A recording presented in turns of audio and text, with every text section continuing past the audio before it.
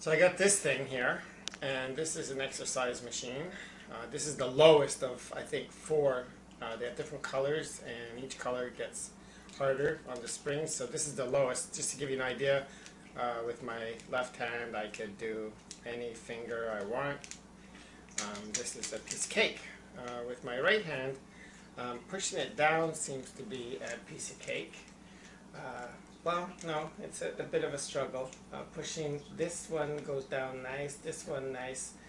My little one struggles, but it's getting better, and my right one. So I do this 10 times, once or twice a day. And then we've got this nifty little contraption. When you brought it out, I thought I was going to play a game of Chinese checkers. But actually it's a piece of rubber, as you can see, and you can do all sorts of exercises. The thumb, and you pull it in and you can get tighter, and they have different levels of plastic, different colors, black, blue, green, and each rubber thing is stronger, so I can work my way up over the weeks. And then here we have pulling it in, where you can pull together like 1 and 2 and 3, and of course you can put all your fingers in the holes close together and pull out. So that way we're doing this motion like this, where you can do 2 fingers out. So this thing gives you quite a bit of exercises to do. And where I am today is my hand goes like this, and it doesn't go back too much. I don't know if that's going to change. I'm seeing the doctor on Monday.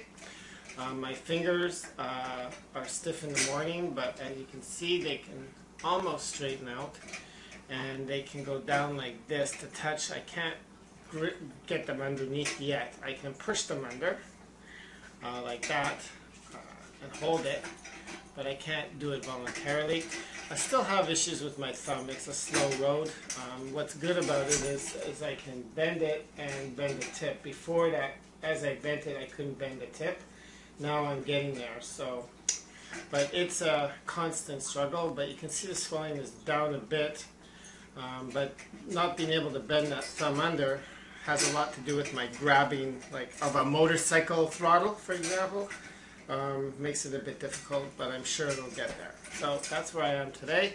This is approximately 60 days, 2 months after the operation. So yeah.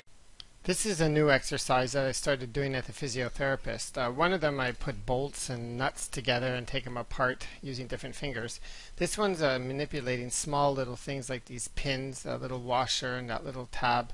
And you basically keep putting them on the board and filling them up one by one, and this is what it looks like. And at first, you know, it was a little bit difficult, and you can feel the strain on your fingers when you're doing it. So that's one of the other exercises that I do while I'm at the physiotherapist, as well as he manipulates my wrist and bends it back and forth at my knuckles.